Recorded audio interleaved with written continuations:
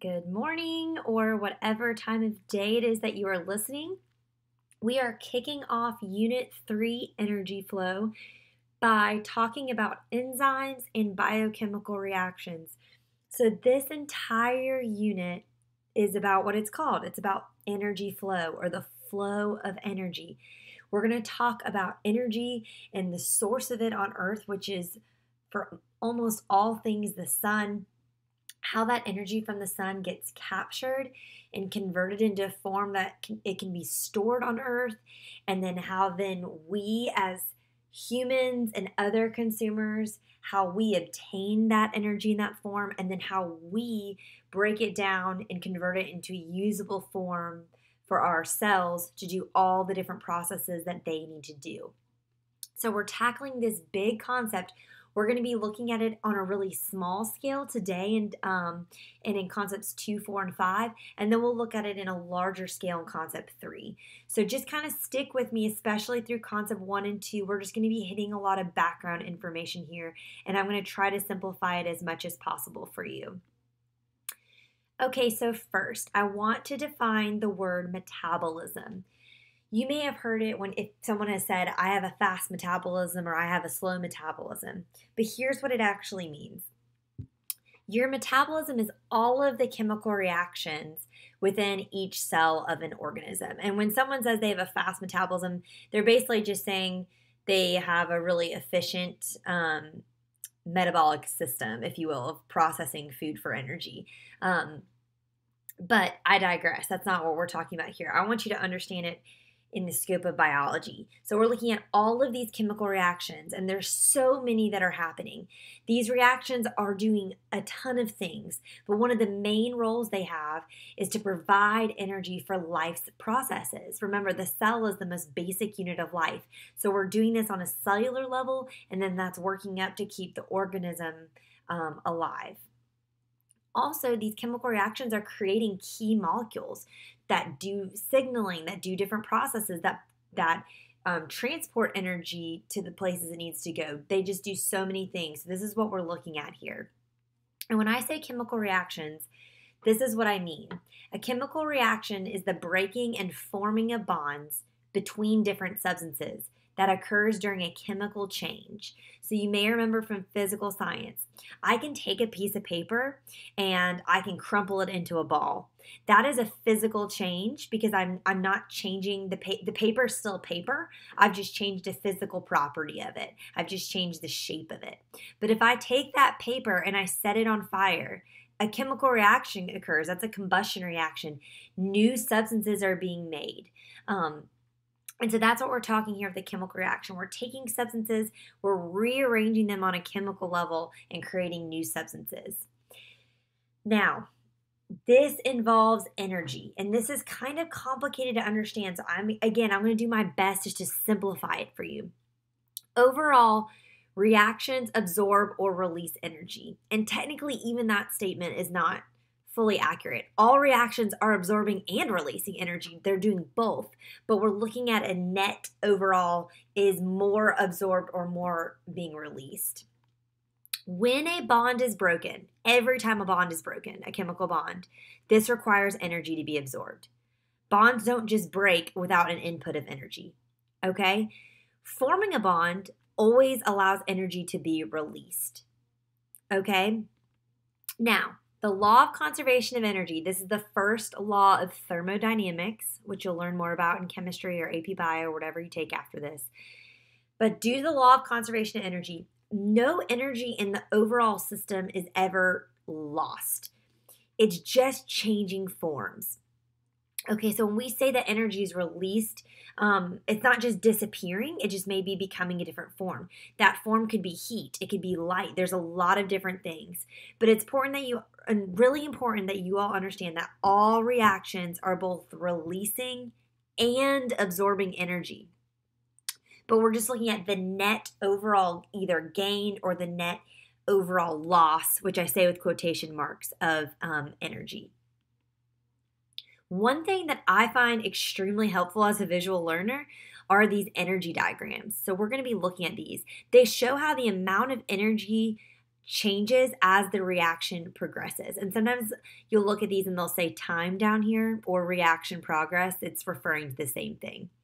So when we're looking at biochemical reactions, biochemical just means chemical reactions occurring in living things.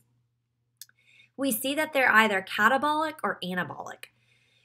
A catabolic reaction is taking larger molecules and breaking them down into smaller compounds. Now, we just said to break bonds that requires an input of energy, and that's true. But in a catabolic reaction, the overall reaction releases energy, which is exergonic. An anabolic reaction is building up larger molecules from smaller ones, and that's going to require us to consume more energy to do it than gets released by the forming of the new bonds, and so it's an overall endergonic reaction. All reactions require energy to happen. They're not just going to spontaneously occur. So that energy that's required to get it going is called the activation energy. It's the amount of energy needed to make a chemical reaction start. And it's pictured right here on an energy diagram. So if we go back, at the beginning of a reaction, that's when we have the reactant. So however much energy is in those reactants in their bonds. We're going to input energy, that's our activation energy, just to get the reaction started. And then over here, as the reaction progresses, this is showing the energy level of the products. So in this reaction, we can see that we started more and we ended with less. So energy, there's an overall release in energy. Even though there was absorbing and releasing throughout as bonds were broken and formed, overall in this reaction, this is showing an exergonic reaction as energy was overall released. So I said some words like reactants and products. Let's pause and define those. Reactants are also known as substrate in biology. These are substances that are changed during the chemical reaction. Think of them as the ingredients in the reaction. The products are the substances that are made by the chemical reaction. So it's the results at the end of the reaction. All right, two words that we need to know in biology are endo and exothermic.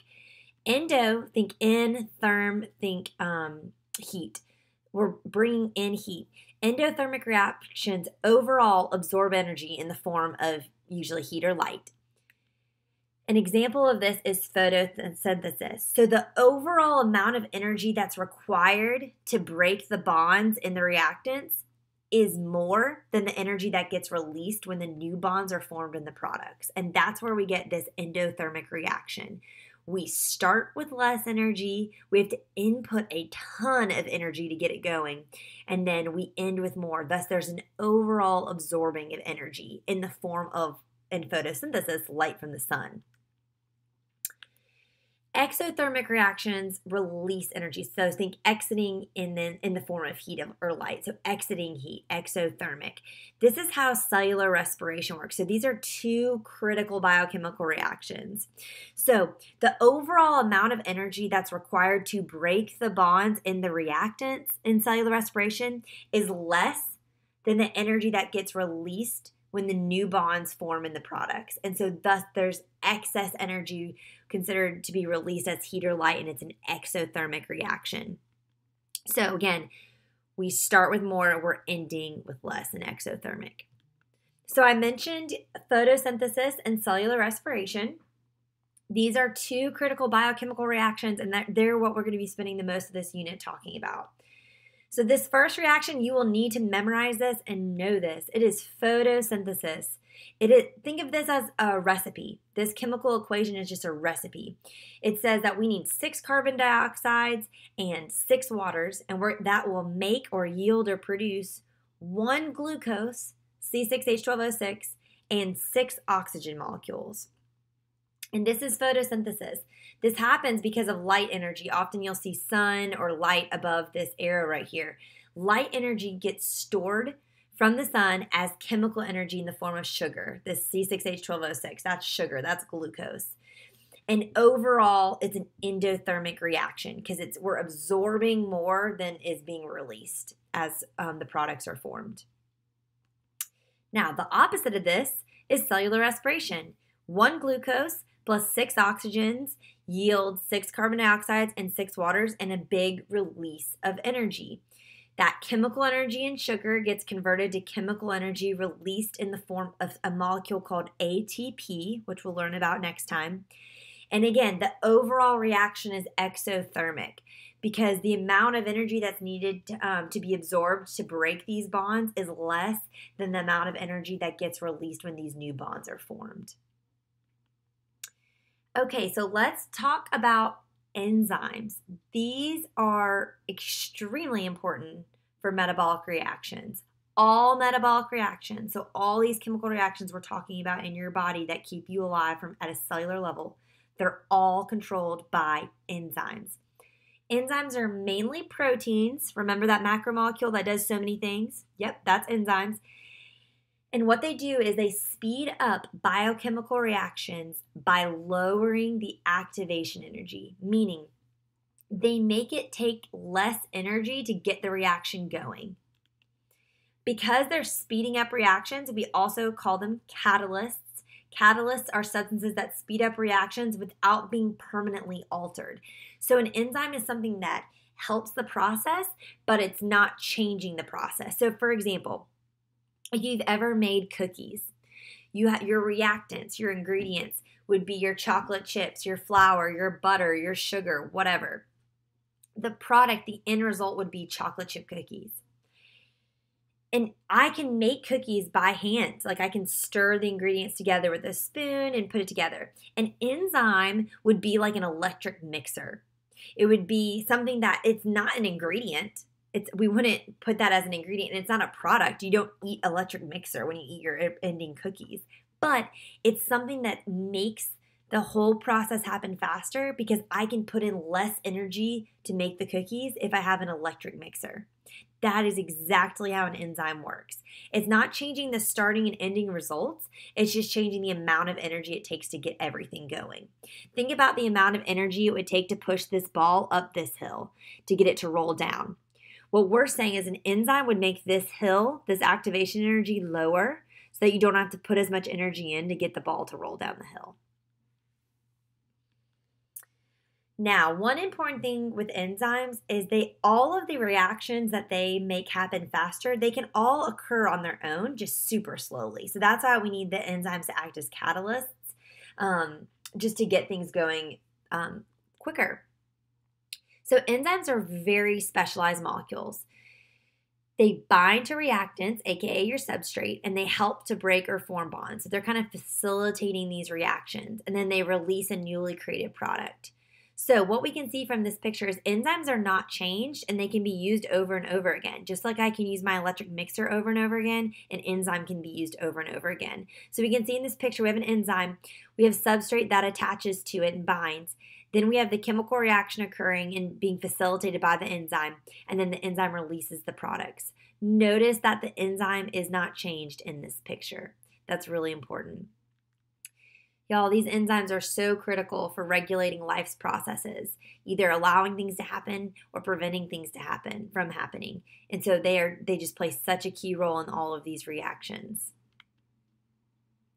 Like I said, enzymes are incredibly specific. Let's say this is a picture of an enzyme.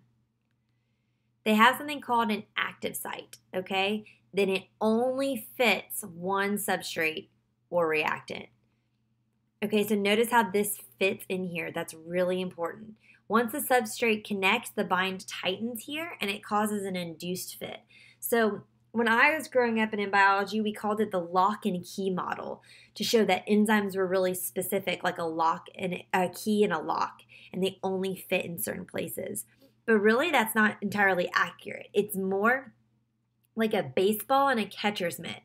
So when someone throws a baseball, if you have a catcher's mitt on and you catch the ball, your hand, when that ball connects, it grips down on the ball and that bind tightens. It's called an induced fit, and that's what we see with an enzyme. So again, enzymes can facilitate the breaking of bonds in the substrate to form two products like we see here. Enzymes can also facilitate the formation of bonds between two substrates to make one product. So it can facilitate catabolic or anabolic reactions. It doesn't matter. Now, what happens if that enzyme's active site gets deformed. That's called denaturation. If the enzyme's active site loses its very specific shape, we have a loss of biological activity. The enzyme cannot do what it was designed to do. And this can be caused by a lot of things. Environmental changes like extreme change in pH or temperature. A lot of enzymes work in a very specific temperature or pH range. And so if it gets outside of that range, that can cause denaturation. Some enzymes can be renatured and returned to their original shape, but not always. And so that's really important to consider.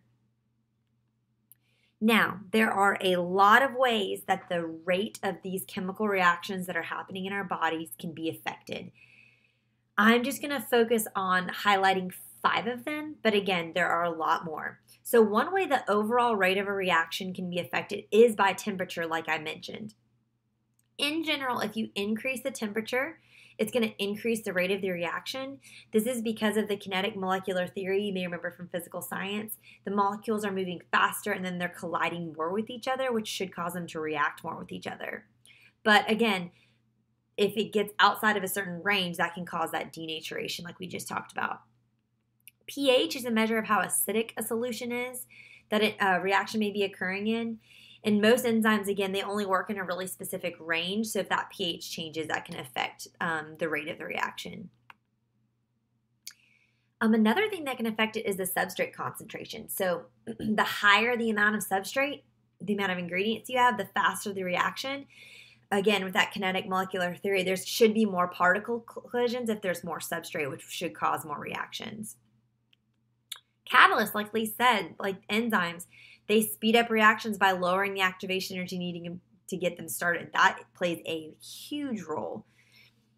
There's also something called competitive inhibitors. These can slow down a reaction by competing with the substrate for the active site. So remember we said there's only only certain things can fit in that spot, and a competitive inhibitor can get in the way of that. And there's a lot of different types of inhibitors. There's competitive and non-competitive. There's allosteric regulation. This type of inhibition can be reversible or irreversible. This is all stuff I'll get into with my AP Bio students, but I just want to introduce you to some of the factors that can affect the rate of a chemical reaction. And so I hope this was a helpful introduction.